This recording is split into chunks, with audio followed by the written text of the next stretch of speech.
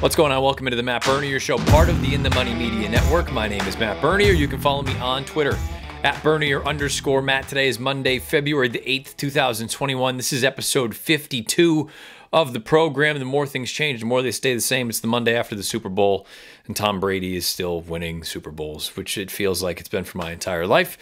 The only difference is for me now, he's doing it in different colors. It is what it is. That part didn't bother me. Gronkowski playing better than he has really in 3 years, that bothers me. And I'm including the fact that he retired for a year. Neither here nor there. We're not going to get into that. I digress. Coming up on this week's show. Well, first things first. If you're new to the program, welcome.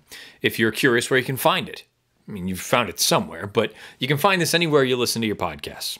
Download it on Apple Podcasts, Spotify, SoundCloud, inthemoneypodcast.com. Many, many places to find this thing. If you are someone who likes to watch along, specifically for the Friday feature or for these Derby prep recaps, you can head on over to YouTube, search bar, Matt Bernier Show, and get this episode along with the 51 prior. This week's show, we're going to go over the 2 points races as far as the boys were concerned for the Kentucky Derby this past weekend. The Withers at Aqueduct, the Sam F. Davis at Tampa Bay Downs. We will then pivot into the Friday feature, which this week is I thought it was a great segment. I really had a good time chatting with both Peter Applebee and Peter Visco. Now, it was supposed to be 4 of us. Tom Espinoza, unfortunately, couldn't make it. We'll get Tom back on the program at some point in the future. But the 3 of us that were able to get together, we chopped up the late pick 4 at Oaklawn Park on Friday afternoon. Part of that sequence, the nightcap, race number 9, is going to serve as the Friday feature for this week. So we'll give you some ideas, some opinions, a bit of a ticket if you want to play it, if you want to throw it out, do whatever you want with it. But we'll also give you some horses for that Friday feature. If you want to be in the position that both of the Peters were in this week, you need to leave your selection beneath the video player on YouTube. If you're correct, I will contact you. I'm also curious from a content standpoint. Let me know, again, you know the drill, beneath the video player or on Twitter at Bernier_Matt, if you prefer this format for the Friday feature. If you prefer sort of a multi-race sequence with the Friday feature itself as part of it, because at least that way you get a little bit, you get some opinions on some other racing. You can decide if you want to play it, if you don't want to play it. You're not just stuck into one race. I think it's interesting. Both of the Peters seem to agree with that as well. So let me know your thoughts, again, beneath the video player on YouTube, and we will wrap things up after that with an update on the $500 challenge. So plenty to get to in this week's show. Hopefully you have had a good weekend and a good week leading into this, and hopefully you're starting to see some potential horses that are catching your eye, making you look twice, maybe do a little bit of a deeper dive, because I think it's early.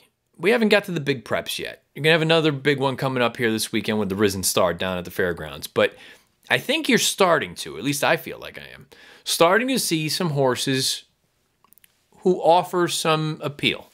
That's all I'll say. We'll get into it when we talk about some of these prep races. Let's kick things off going back and taking a look at the Withers from Aqueduct this past Saturday.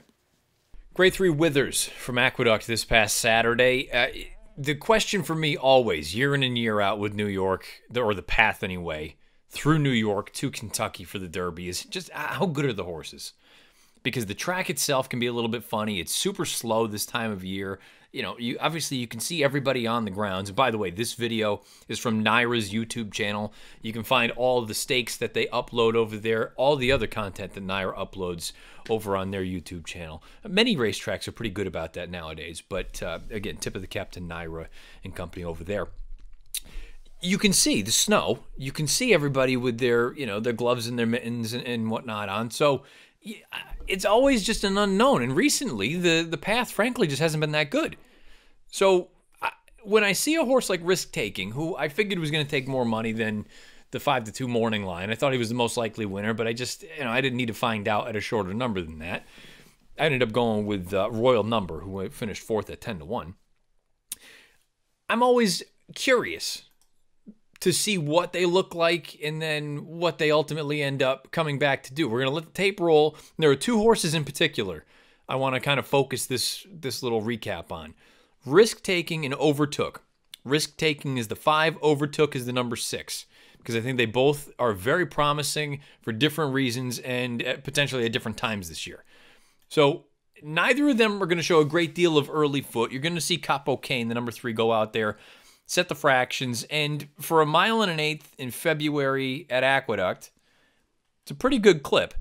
The 6 specifically, keep an eye on Manny Franco right here aboard Overtook, because he just doesn't seem to have a great deal of interest in running at this point.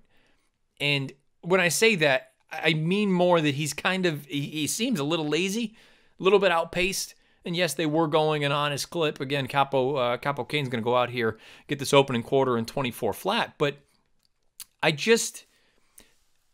fascinated by the performance from Overtook, and we'll dive into that more momentarily. You keep an eye on the Klarovich Silks here in between runners. The number 5, Eric Cancel, has the ride on Risk Taking. The thing that's most fascinating about this race to me is the agility that a horse like Risk Taking shows when, by all accounts, and visually and breeding-wise, he's going to want to go longer. And I don't think agility and distance necessarily always go hand in hand.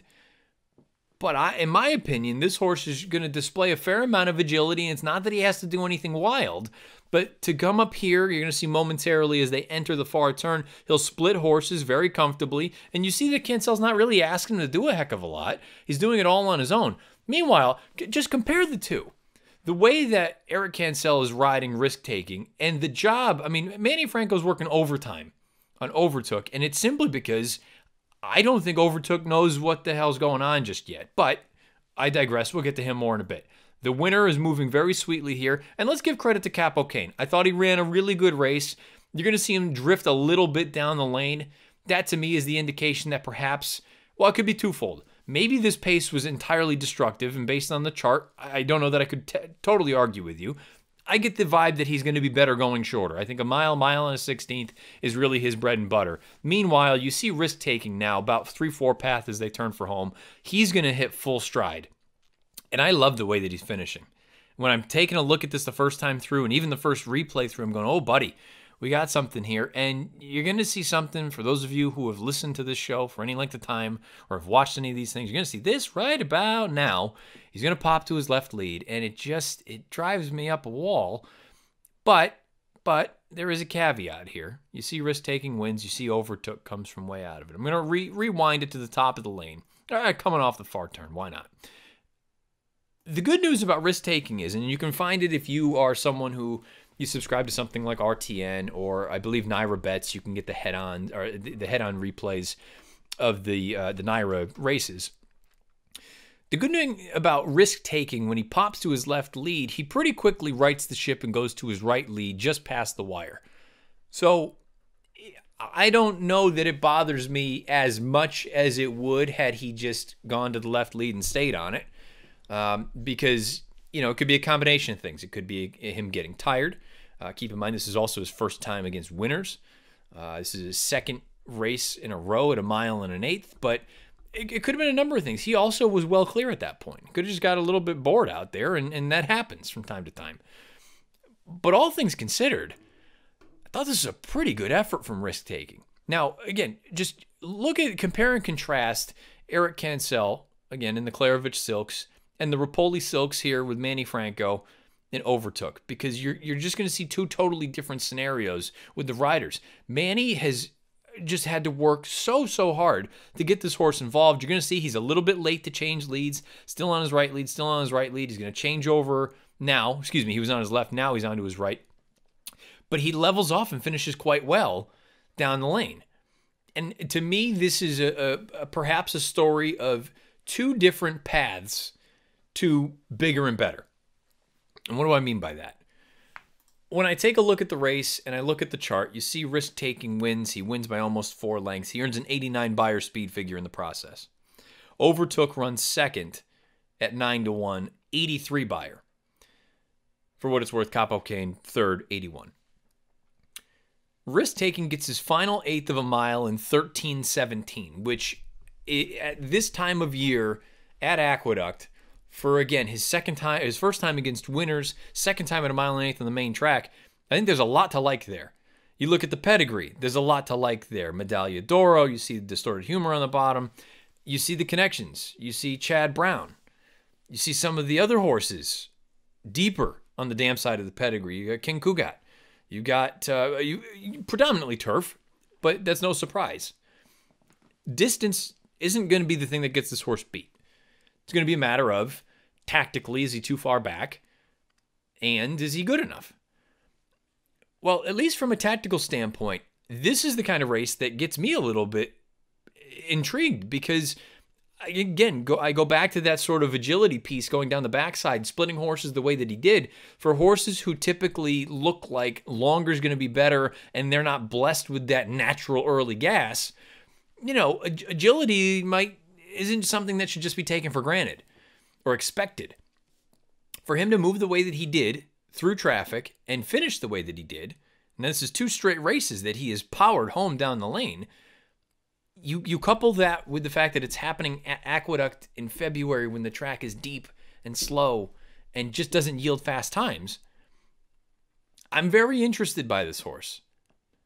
I think there's a real case to be made that risk-taking is one that you should consider, at the very least as a fringe contender. If not, take him seriously. If you're somebody who likes Greatest Honor, I think you should at least consider looking at a horse like Risk Taking. Now, granted, if you want to look at it and say Risk Taking hasn't proven anything away from Aqueduct, I'm not going to argue with you when you compare that to Greatest Honor, who has run well at Aqueduct already in his career. He's obviously won a couple races down at Gulfstream. But just head and head, I don't know that I see a great deal between the two of them.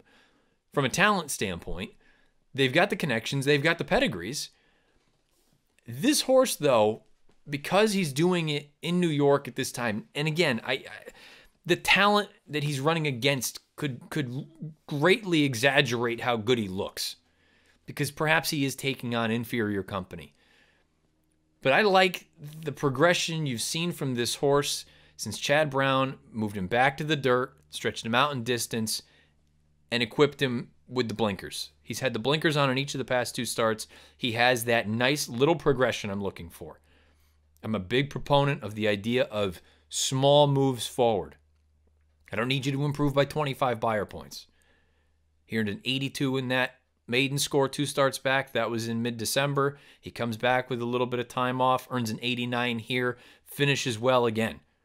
I mean, this is 2 consecutive starts. He got his final 8th and 12 and 3 in that maiden score. He gets his final 8th and 13 and 1 or 13 flat here. I think he's... I'm going to go as far as to say he is probably one of the more appealing prospects at this point to me for the Kentucky Derby. I think there's something here. And I like that Chad Brown has made it clear that under no circumstances are we going to turn him back in distance, which makes this, again, I think it's another reason that the New York path suffers. Not only because of the weather, not only because, you know, you're probably taking on inferior company at this time of year, but to go from a 1.1 miles in the Withers to a 1-turn mile in the Gotham next month, and then back out to a 1.1 miles in the Wood, far from ideal if you're trying to get ready for a race at 1.25 miles. So it sounds like they're going to just wait until the Wood, which will be at the beginning of April, give him some more time, and frankly, from a spacing standpoint, that's not dissimilar from the maiden run to this one here in the Withers. I'm very intrigued by Risk Taking. I think there might be something here for Chad. Now, Overtook. He is the other one in here that I'm very, very interested in. But I don't see it for the first Saturday in May. I just don't. To me, this horse has too many things that he needs to iron out. But I think there is talent here. Now, he needs some more early speed. He needs to just get involved a little bit earlier on. But when you look at him from a pedigree standpoint, you know, clearly there was enough there for them to pay $1 million for him. But pedigree-wise, Curlin, obvious. Got lucky. She was a grade 1 winner going long. She won the Spinster down at Keeneland. You look at some of the other names on the damn side of the pedigree. Girolamo, Daydreaming. You know, this is a pedigree that suggests distance will be his friend. And when I watch him run in this race, for how hard Manny had to work, for the amount of ground that the horse covered, and still the way that he finished, he reminds me a lot of, and I said it in one of the first pods last year. You can go back and find it. It was after either the Fountain of Youth or the Holy Bull. I said it about Chad Brown's Country Grammar. I said, you know what, I think there's something here. I don't think the Derby is going to work for him. I think he's going to be too quick. I think he's going to be a summer horse. I think he's going to be a Saratoga horse. And I'll plant my flag in that right now with this horse. I think Overtook. I just think the Triple Crown, if we're being honest, I think that's probably too ambitious right now. I think this is a horse that's got some things to iron out for Todd Pletcher, but I think there's talent here, and I think you're going to see him at Saratoga. I don't know if he's going to win the Travers or the Jim Dandy or anything like that. Maybe it's the Curlin. I have no idea. I think he's going to be a Saratoga type that's going to want 1.125 miles to 1.25 miles when it's all said and done. And I wouldn't just write him off just yet. I think the Triple Crown's probably asking a bit much. He's still got a lot to figure out. But I think Overtook, I think he's the summertime horse. I think you're going to see him do some things up at Saratoga. Capo Cane, thought he ran fine. Again, distance, in my opinion. I think he wants 1 mile to 1 mile and 1/16. Royal Number, wouldn't be opposed to seeing the connections take sort of the Maryland path, perhaps to the Preakness. Try to get through that Federico Tessio. I thought he ran fine here, but he was no match for the top two. And the rest of the field, I really don't have a heck of a lot to add. I'm intrigued with the top two. I think they're both very, very intriguing prospects. One of them for the immediate and one of them for the future. Overtook, I think you're going to see him do some things at Saratoga. Risk-taking, I find him very, very compelling when we talk about Derby prospects. I think Chad Brown might have something here. That's what happened in New York on Saturday. What are your thoughts beneath the video player on YouTube or on Twitter at @Bernier_Matt? Let's see what happened in Oldsmar, Florida on Saturday with the Sam F. Davis. Left out the big piece as far as the Derby grade for that Withers. Overall, I gave it a 6 on the strength of what I think anyway, the perceived strength of those top two runners. Nothing against the rest of the field, but I think the top two, specifically the winner, risk-taking, I think he at least elevates it to a level of, you know what, that actually might be a race that we look back on in a few months' time and say that was when you started to see the makings of a horse who could perhaps hit the board or get involved in one of those Triple Crown races. Now, on the same day, in a much warmer area, Oldsmar, Florida, you had the Sam F. Davis Stakes. This video over on YouTube, over on Tampa Bay Downs page. This is, I believe, a new page for them. They've uploaded every one of their races, which is a beautiful thing. For those of you, again, if you don't subscribe to some sort of replay service or you don't love the way that it comes in your ADW, you got YouTube for many of these places. So good on Tampa Bay Downs for doing that. This was a race that I had a pretty strong opinion on. I liked Candyman Rocket, and it really, as good as he was breaking his maiden at Gulfstream going shorter, it had just as much to do with the rest of the field, because this didn't seem like it was a group loaded with superstars. For being honest, recently the Sam F. Davis hasn't been the strongest path to the Kentucky Derby, but it still is a race where you get 10 points if you win the thing. They're going to break from the gate, and you're going to see Candyman Rocket is forwardly placed. He's going to be about 4 or 5 paths wide. You're going to see Boca Boy streak out there to the front end. The fractions that are set in this race, you know, in the grand scheme of things, honest, 23-1, 46-4 for a half, 10-4 for 3/4. They stopped the clock in 44-1. Rounding this first turn, we've got a lot going on here. Okay, you've got the honest pace from Boca Boy, who's coming off of a layoff and obviously a bit of a longer shot on the board. You've got Candyman Rocket taking up by, for all intents and purposes, a very, very comfortable trip position in the clear, perched out there. That's where you want to be at Tampa Bay Downs. Smiley Sabatka was a horse who took plenty of sort of support at the windows, bet down to 6-1, making his first start off of a little bit of a layoff. The big name, though, that people were really intrigued by is this horse back here, the number 3 between horses. That's Known Agenda. Now, Known Agenda is a fascinating case because he defeated Greatest Honor to break his maiden in early November at Aqueduct. Greatest Honor has since come back to win graded stakes races down at Gulfstream Park. So you think, well, maybe they're just going to follow sort of parallel paths. Not so fast. So we let the tape run. I don't think this is a particularly eventful race, and I'm not going to try to sit here and make things out of what I don't see. I'm not going to try to turn something into something. For the most part, I thought it was a pretty straightforward trip for the winner. Candyman Rocket, he's perched out there in a nice position beneath Junior Alvarado. The question was going to be distance, but again, at Tampa Bay Downs, not only would you prefer to be outside, but also being forwardly placed kind of helps your cause in routes of ground on dirt. The number 8 Nova Rags, I thought it was a solid effort from him. You're going to see him eventually shift down to the inside to try to come with a run. Perhaps a little bit of a tactical error, but at the same time, I don't know that I can say that. Sammy Camacho rides at Tampa day in and day out, so he would know better than anyone where you want to be and where you don't want to be on the racetrack, but something maybe if you're looking to really critique. You can see the number 1 down there, Hidden Stash. He's going to come with a little bit of a late bid. By the way, you still don't see the 3 horse anywhere. We've gone 3 quarters and 10 and 4. We're about to hit the top of the lane. Here's Known Agenda. Way the hell back here. He's in the nosebleeds. He is miles out of this thing. And I don't know what you want to do with this race from a horse like this, if we're being honest. Top of the lane, the leaders hit there. They turn for home. Nice lead change here for Candyman Rocket. Does everything very, very professionally. Finishes willingly. If I'm being honest, I think he's starting to get a little bit short at the end. But first time going out to 2 turns, first time against winners. Number of reasons why you could potentially sort of build in or make a case that, you know what, he did just fine. You see Hidden Stash rolling here. You're going to also see Known Agenda rolling from the back of the pack.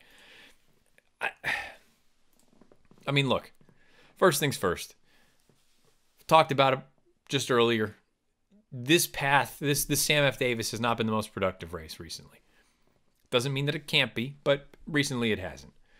From a trip standpoint, I think Candyman Rocket arguably had the trip of all trips that you want. And when I say, I'm not saying that as a negative. I thought he had everything kind of go the way that you would like it to go at Tampa Bay Downs. And again, you want to give him some credit for that because he has that natural speed, that ability to get out there, put himself in good position, not dependent on the lead, can clearly handle a route of ground. I am leery about how far he's going to want to go. That was my only real concern going into it, was maybe in time he'll prove to be a 1-turn horse as opposed to 2. Doesn't mean he's incapable of getting it at this point in the year. I think at this time of season, talent's going to outweigh, the pedigree aspects of things. We'll really start to put that together as we get closer to the Derby and over the summer. But all things considered, I thought it was a pretty perfect trip, and I thought it was a good effort. He earned an 85 buyer here. He has now paired up 85 buyer speed figures, which, if you're new to the program or you're new to the pod, something I always look for. I think that precedes potentially a forward move, which is a positive omen. But again, if I'm not thrilled with, I don't want to say thrilled, I thought his finish was fine and just fine. I don't know that I need to take him at a shorter price wherever his next race is, whether it ends up being the Tampa Bay Derby or they send him back to Gulfstream or they send him somewhere else. I'm unsure how I feel about him overall going forward. If he returns in his next start, puts up another big number, wins for fun, then yeah, I'll reconsider things at a mile and a 16th or at a mile and an 8th. But right now, I feel like this was the perfect opportunity and the perfect time. He caught the field, he got the trip, and he got the job done. Nova Rags, again, I mentioned that little piece where Sammy Camacho brings him down to the inside. I don't think that made the difference. Nice horse. I don't know what his overall sort of ceiling is. I don't right now feel like he's a superstar, but you know what? It's early. Many of these horses have only run 4 or 5 times. So many things can change between now and whatever they're going to end up being. But I think he's fine. He got an 83 buyer. Hidden Stash also earned an 83 buyer. Maybe you want to give him the benefit of the doubt. This is his first start since the end of November as a 2-year-old. He took some money. He finished well, I believe, from an incremental standpoint. He had the second fastest come-home time in the race with 32.86. So a fine effort. Again, left lead at the end. I'm never going to love that, but maybe that's your cup of tea. Boca Boy goes out there, shows us some speed. He's another one. He hadn't been seen since the end of September. So he had every right to get a little bit tired at the end of the run. Fine effort. Known Agenda is sort of the crux of the whole race for, I'm sure, many people. Because he was bet down to 7-5. And typically when you see Pletcher and Velasquez at Tampa this time of year, they're going to run. And not only did the horse really not run, he feels like, I just spoke about the Pletcher horse up in New York that I like. he feels like an incomplete project, but I at least saw something, I think. This horse, I get it. If you want to say, well, he finished in 32:25, he finished faster than anybody else.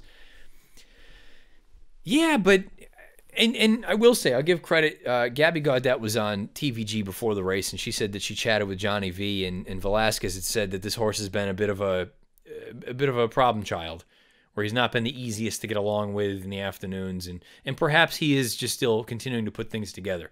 My bigger concern with Known Agenda is it felt like this was all part of the plan. We're going to go through Tampa. We're going to have him ready to roll. No problems. We'll move on. And again, that doesn't mean that he can't move forward from this race. But and I'm sure some folks will hear this and say, well, what the hell's the difference between this race and the Withers with that horse? I'm thinking from a Derby standpoint. You know what? I don't have a problem looking at a horse like Overtook in New York and saying, you know what? I think the connections will look at it and say, he needs time. We're going to focus on Saratoga. With this horse, Known Agenda, I feel like the expectation was there for something better than this. Now, maybe the Tampa Bay Derby, or maybe whatever the next step for him is going to be, is when he takes that step forward. I just didn't think it was all that impressive. And you're also now dealing with the reality that he has run 4 times at distances between 6.5 furlongs and 9 furlongs. And he has earned buyer speed figures of 76, 79, 80, and 78. I'll give him the first off the bench in that he can move forward, maybe needed to shake the rust off. Pretty darn quick, though, he's going to need to start getting faster. Because these are the kind of horses that I think are very dangerous, and not in a good way. I say dangerous in that the connections are there, the pedigree's there, it all looks beautiful. And when push comes to shove, you just have a decent horse. For this level. You know, when I say decent, it's all relative. I'm not enamored by Known Agenda. Let me know if you think I'm crazy for saying that, or if you agree beneath the video player on YouTube. As a whole, I don't love this race. I'm going to give it a 4, which to date would be the lowest grade for the Kentucky Derby preps that I've done here on this show.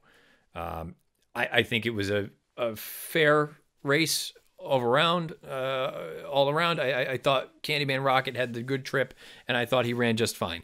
I'm dubious about him going longer against better horses at a track that may not necessarily be so kind to him with better horses and all that jazz. I could be entirely wrong. We'll find out. I'm approaching him right now as if I got him at the right time, and next time prove to me at a shorter price that, you know, you are actually this good. But he does have that nice angle in his back pocket that I always love to see, the paired up buyer tops of 85. And he goes out for the Hall of Famer Bill Mott. Mott with the Exacta down at Tampa on Saturday afternoon in the Sam F. Davis. I'm giving this race a 4. I'm giving the Withers a 6 out of 10. Let me know what your thoughts are about these 2 Derby preps. There will be more preps to recap as we come back next week. The Risen Star is the one that comes to mind immediately down at the fairgrounds. Looks like a big full field. But before we get to Saturday, and I'm not going to be going over the race on this program, but meaning chronologically, we have Friday. And Friday means the Friday feature. And this week we have Peter Applebee and Peter Visco going to help us take a look at the late pick 4 at Oaklawn Park, including the Friday feature itself. That is the nightcap, race number 9. If you want to be in the position the Peters are in this week, you need to leave your selection beneath the video player on YouTube. I'll contact you if you are correct. Without further ado, let's get into this week's Friday feature.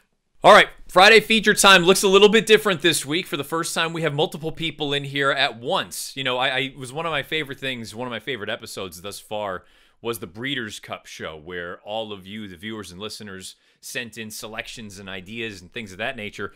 This is just a little bit different. We were hopeful to have 4. Tom Espinoza couldn't make it happen for this time. We'll get Tom back on the show soon enough. But in the meantime, I think we've got a pretty good group together, a couple of return sort of guests for the Friday feature. We'll take them right in alphabetical order. We'll start with Peter Applebee. Peter, thanks for some time. How are you?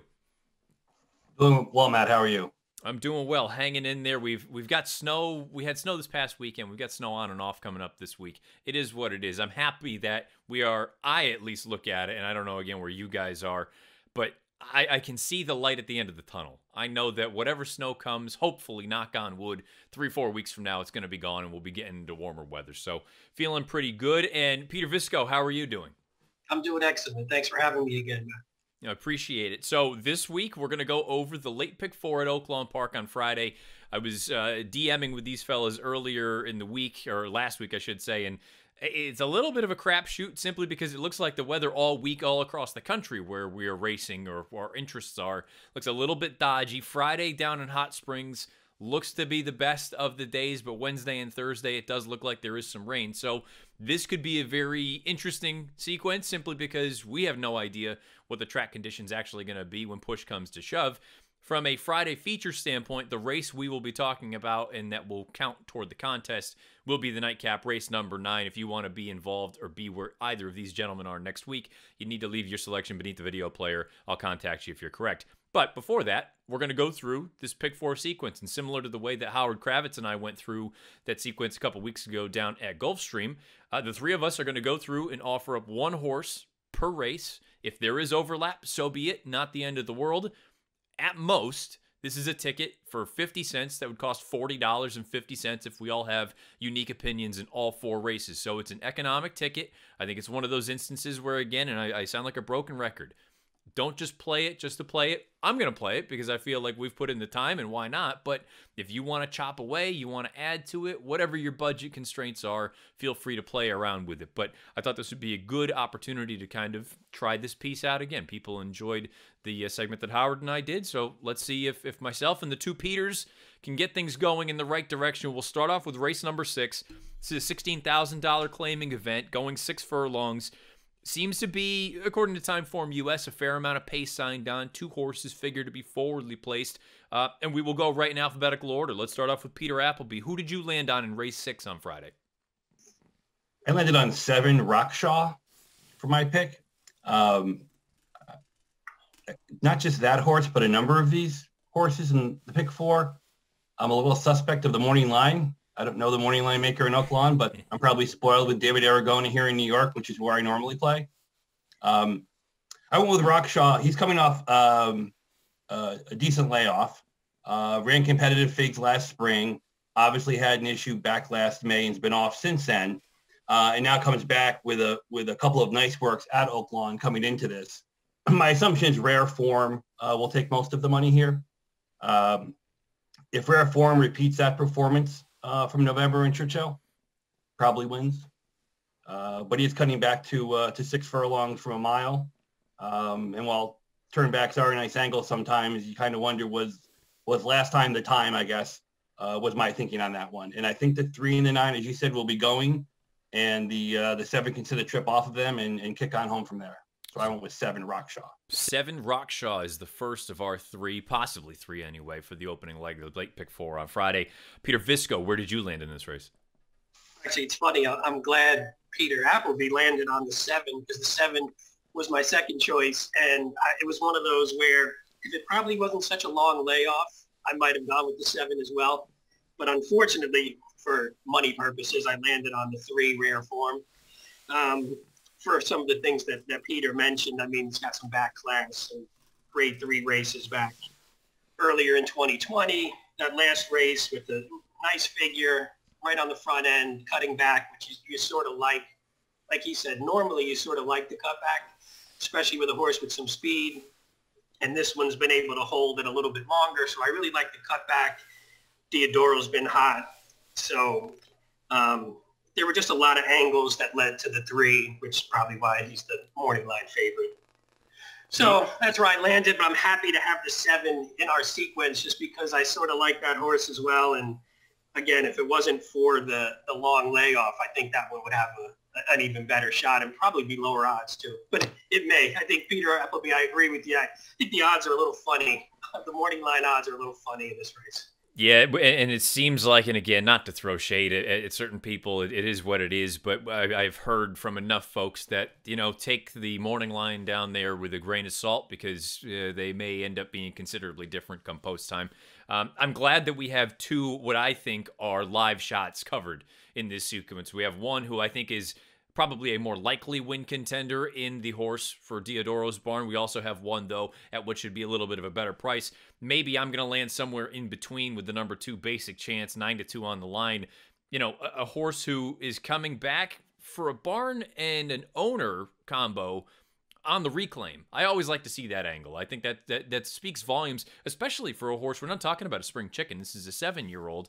And my kind of thought was, if rare form goes, let's say that 9 horse on the outside just goes hard enough to soften him up a little bit, and it's combined with coming off the layoff, maybe Basic Chance is a horse that could sit a little bit of a trip, maybe 2 or 3 lengths off of it and come with some sort of a bid, has a win at Oaklawn, and if it ends up being wet, not a problem for this one. So first leg for us, race 6 on Friday at Oaklawn. We have the 2, the 3, and the 7. Let's move on to race number 7, the second leg of the sequence. Maiden $30,000 claimers, and we'll go in reverse order this time around, so I'll kick things off because I don't have a very interesting opinion in here. It's scheduled to be a field of 11, again, going 3/4. I can't help but notice that, and again, Oaklawn, it's not listed in my conditions anyway that I'm seeing, but they do offer waivers as far as some of these maiden claimers and claiming races are concerned. And the number 3, Secret Mistress, first time going out for Ron Moquette's barn, is the only horse I believe in here that is not, right now anyway, in for a tag. And you can kind of understand why, based on that career debut down at Gulfstream, going 6 furlongs in early December, showed big speed out of the gate at 20-1, and really, I thought, ran a winning race. They were about a country mile clear of the rest of the field, and she just, unfortunately, got a little bit short at the end and got run down by the 5-2 shot Pine Leaf, who got the job done. So, again, I don't have anything really brilliant here. I think the 5-2 morning line's a pipe dream. I think this horse is probably going to be 4-5. But at the same time, if we're going to get creative, maybe we can catch some prices. It was one that I felt like playing this sequence. I didn't have any interest in trying to beat her. So I'm on board with the 3, Secret Mistress. Peter Visco, where are you going? Unfortunately, Matt, I'm with you. I just didn't see much else. The figure, I mean, maybe the figure was inflated or maybe there was something going on there, but the figure, Rosario listed, Moquette's been hot. The only thing I saw was the second career race for Moquette, had like an 8% win percentage. I was like, maybe that's something that can get this horse beat, but on paper, I'm just not seeing too much. The only other horse I sort of looked at was the 1 Wildwood Flash, but I could tell you that I'm horrible picking first-time starters. I never seem to pick that first-time starter who blows the doors off. I seem to pick the ones who stumble out of the gate and wind up finishing, a bad 8th. But there were a couple angles I liked with the 1, but not enough to put him on top, or I should say her on top. Peter Applebee, do you have anything that was a little more creative than Peter Visco or I did? I did. Okay, good. I agree the 3 is the likely winner, and you should have him on any ticket you have, right? Of course. My pick here is the 10, Dwayne Lucas. Fortuna Aduvat. That is part of Fortune Favors the Bold. My Latin is halfway decent. I had to look that one up to make sure. And Lucas is certainly being bold here. This is a horse at a point of entry by Dynaformer and Strike Back Fast out of English Channel. You couldn't have better marathon turf breeding in any horse, right? So what's it doing here? That's a good question. Lucas knows what he's doing. He's still winning races at 80, whatever he is now. Yeah. Pretty amazing. Blinkers on, LASIX on. Did not show much in his first couple of starts. The workout tab is very good, especially for this level at Oaklawn, including a bullet 3 furlong work to get some speed into him back in early January. The breeding angle on this would scream long on the turf, except the damn Strike Back Fast only won 2 races, I think out of 22 starts, both on the dirt, one sprinting, one going a mile on the dirt. So I imagine he's thinking, we'll take a crack here and see what we can find out. Sprinting on the dirt, draws outside, a good draw. I don't think it's going to be 6-1. I think it's going to be 16-1. Sure.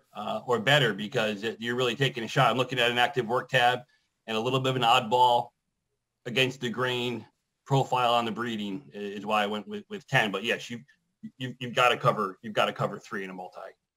So there you have it. We have the 3 and the 10 for the second leg of this sequence, but worth noting, again, if you're somebody who was going to spread a little bit deeper, consider Peter Visco's other sort of shout out there down on the inside, the number 1 Wildwood Flash Tourist, about roughly just a 12%, I'd say, with first-time starters. So maybe one that you want to include if you are going to spread out a little bit deeper than what we're going to.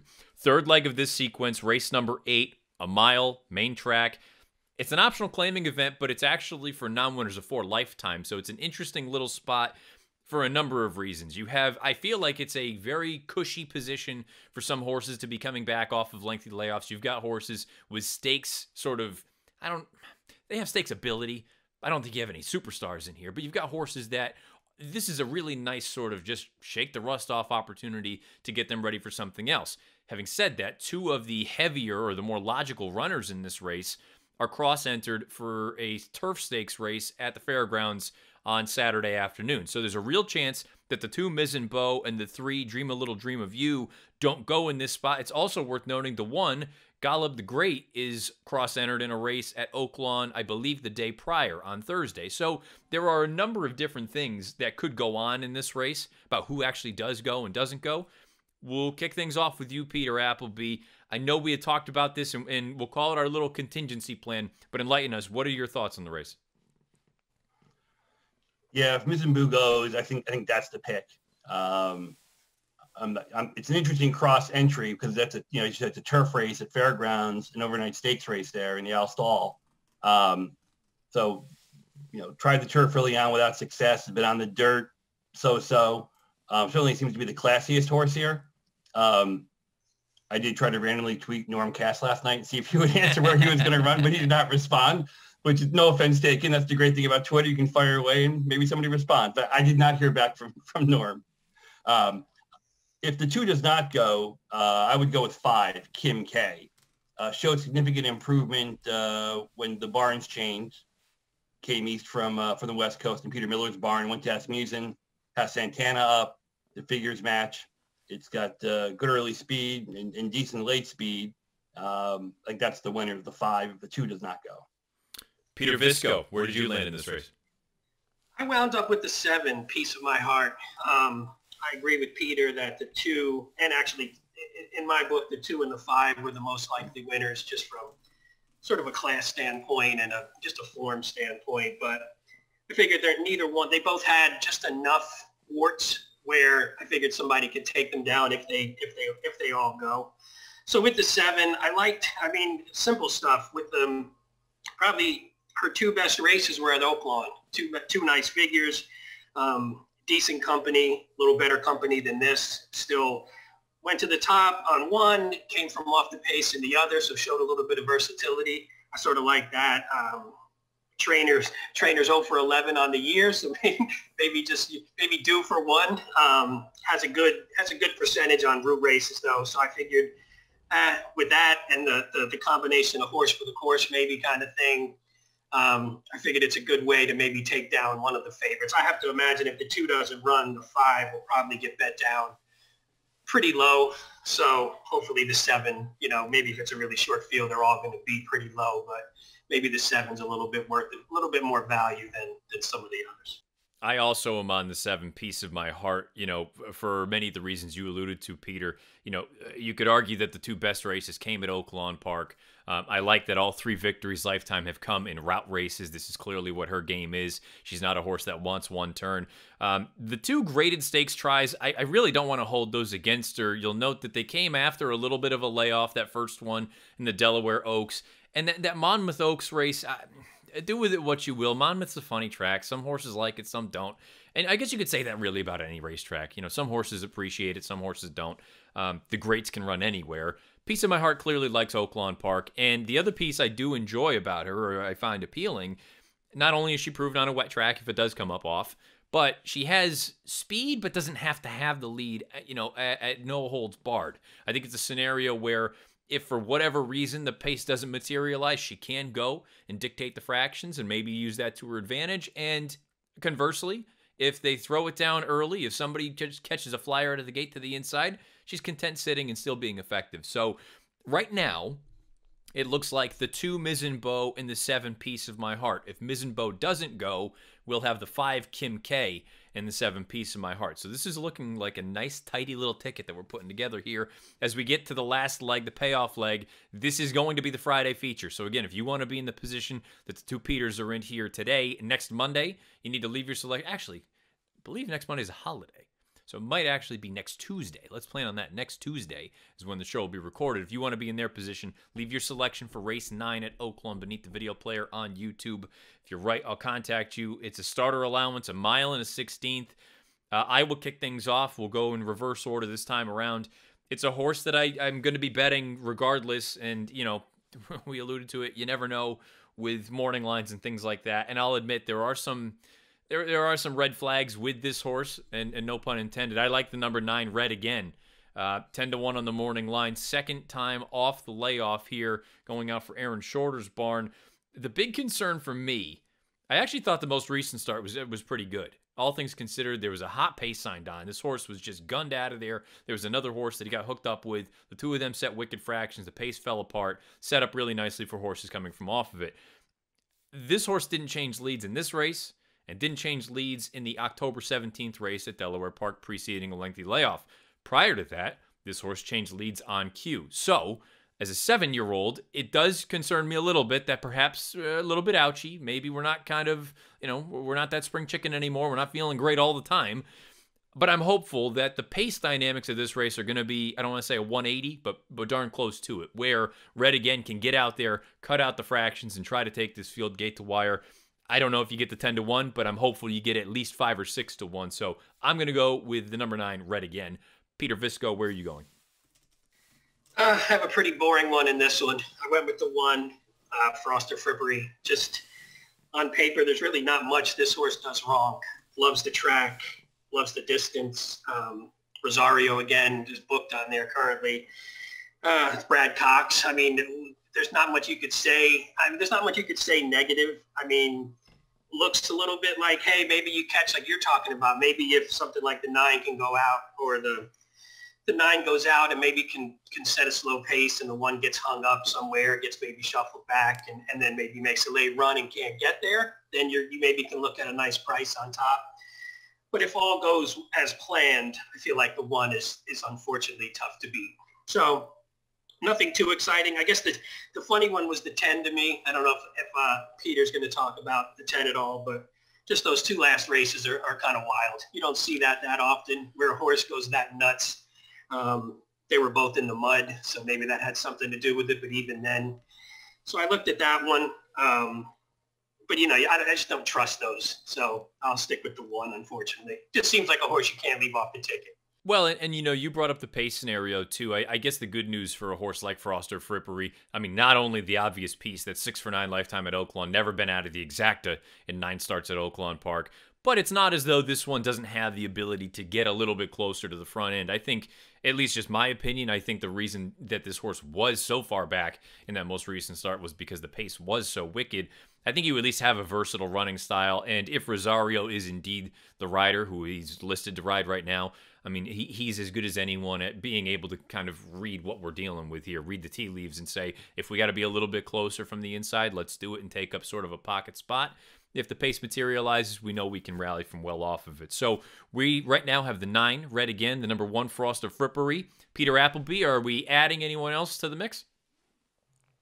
I have the very creative opinion of picking a 22-time winner that's going to be 4 to 5, probably. I would single Froster Frippery in this race if I was playing a ticket on my own, probably.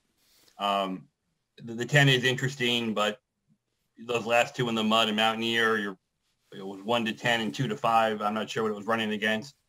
I think the 1, for what you said, Matt, it can be up close on a slower pace. It obviously has shown it can win in deep closing if the pace gets hot. The horse has run 67 times, has been in the triple 70% of the time. That's an amazing, crazy. You don't see horses like that anymore. The old hard-knocking claiming horses, they seem to go by the wayside. So I was going with the 1. I did not have anything creative here at all. Sorry. No, and you know, I guess we can throw out, let's say the sort of, go back to Peter Visco's idea with the number 10, Darren's Fortune. there are two fascinating things to me with a horse like this. If it is a wet track, I think you absolutely want to at least consider using the horse. Now, on the flip side, I don't want to say my concern, because the horse has run well at a mile and a 16th in the past, but it's when you see a mile and 5/8 and a mile and 3/4 and the horse wins by 7 miles, it makes me think, all right, well, this is probably something that it's a combination of things. I shouldn't just throw blanket statements out there because without knowing the extent of how Mountaineer was playing that given day. I know sometimes it's a complete conveyor belt. I know sometimes the inside is like quicksand. Without having complete knowledge of the situation, it's difficult for me to just sit there and throw things out there. But again, we're dealing with, at least based on the ticket that we've put together, you could really afford to start using some creative horses in there. And a horse like Darren's Fortune, for the reason that I think the three of us have chatted about, Frost or Frippery is very likely to be a heavy favorite. And Red again, I raised the red flags that I have, or the concerns that I might have with this one. So maybe you do want to use a couple other ones, or if you are just locked in saying, you know what, Frost or Frippery is going to win this race, we'll single there, and then we'll use some other added horses in those other 3 legs. So for a quick review, the first leg, we have the 2 Basic Chance, the 3 Rare Form, the 7 Rockshaw. The second leg, we have the 3 Secret Mistress and the 10 Fortuna Aduvat. I don't know if I pronounced that right.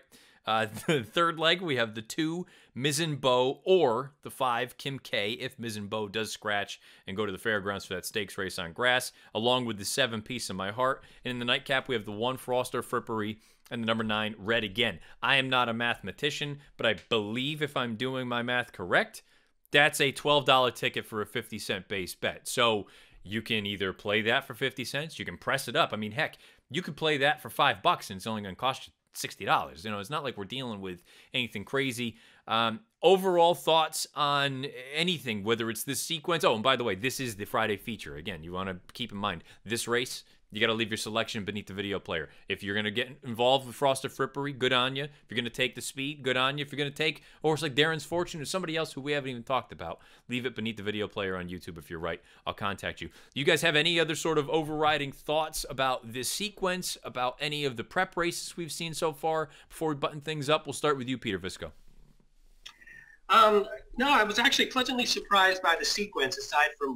Aside from coming up with a few too many favorites, I thought they were some pretty competitive races, and I felt like in a couple of them you could go deep. Like if you do like the one in this last one, you can go a little deeper in some of the other ones and see if you can maybe catch a price. And anytime you can do that, it's great. And if you can get a single, obviously you can build up. I know Peter Applebee mentioned the all button in one of our IM chats, but it was like in this race you could probably do that maybe in say the first leg where there's probably not going to be a big favorite.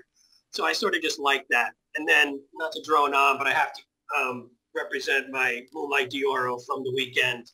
Last time I was on, it was the week of the Derby, and I had my authentic shirt on, and he won the Derby. So maybe this time will be good luck, and we have an Oaks horse coming here. So we'll see. I wasn't sure if you were doing any recaps today, so I didn't know if you were going to talk about that one at all. I'm going to go over, so I'm recording this segment actually first. I'll go back over the Derby preps from the weekend prior, but I had mentioned I was on with my friend John Englehart last week, Thursday night on his program, Winning Ponies, and brought up Moonlight D'Oro, and I said, I think Richard Mandela she just fits that profile. I'm not saying she's going to be Beholder. I'm not saying she's going to be Paradise Woods. You have no idea, but she does have that she has that feel to her that she could be a horse who will at least take you to the Santa Anita Oaks, and who knows, maybe that I can't even say it's the first Friday in May. It's actually the last Friday in April this year, which I think is, I think it's a fun little, just a little side piece there. But congratulations with her, and hopefully everything continues on the right track, because again, she's in great hands, and it's always exciting when you've got any rooting interest at this time of year going through all the steps. So we'll see what we get from Moonlight D'Oro as she continues on her path to the Santa Anita Oaks. Peter Applebee, any thoughts about the sequence in general, prep races, anything that you want to get out there? Sequence is actually very playable. As people will see, the three of us didn't coordinate our picks, and you can get narrow and wide in different spots and have a nice ticket for, $20, $30 and cover a lot of live horses. And you should probably get a decent payout. I think probably in the 9th race, you'll get a real short favorite. The other ones, I think they'll get spread around a little bit. I just did want to mention, I meant to mention when we were talking about the 7th race, that John Court has a mount in that race, and he's riding into Oaklawn. And while we always focus on the 2-year-olds and 3-year-olds and the hot new trainers and the hot young jockeys, John Court is 60 years old. He has been riding since 1980 and was an apprentice at Oaklawn in 1981. And he's still winning races, which is fantastic. And you know what? I mean, look, Lens Gold, say what you will. The horse was bet down to 6-1 in the career debut. It's not like the horse was, in as a no-hoper. Oh, we got a little bit of a pop-up there.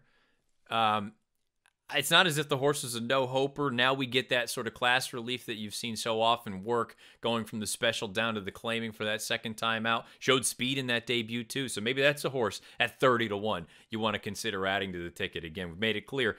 It's an interesting sequence. We've got a nice, tight little ticket, but feel free to spread out in some of those races where it looks like we could get creative. It looks like Zoom is telling me we got to wrap this thing up. So, gentlemen, thank you for your time this afternoon. Great analysis. And again, for those of you that are watching, you want to play, listen, you want to play the ticket, go right ahead. You want to add to it, chop it down, do whatever you want. The Friday feature, though, is the 9th, the nightcap at Oaklawn on Friday afternoon. Peter Applebee, Peter Visco, well done, gentlemen. Thank you again. Thanks, Matt. Appreciate it. Thank you. Thank you to the two Peters for helping out with this week's Friday feature. You know the story by now. Look, if you're looking to play the sequence and you don't love our ticket, it's going to be hard to chop much off of it because it's only $12 for 50 cents. But, I think this is the best way to go about doing these sort of things. We'll put out what we're going to put out. I would like to hear some feedback beneath the video player on YouTube. You don't have to offer up a whole ticket. I recognize some people like to play it a little bit tighter to the vest, but give opinions.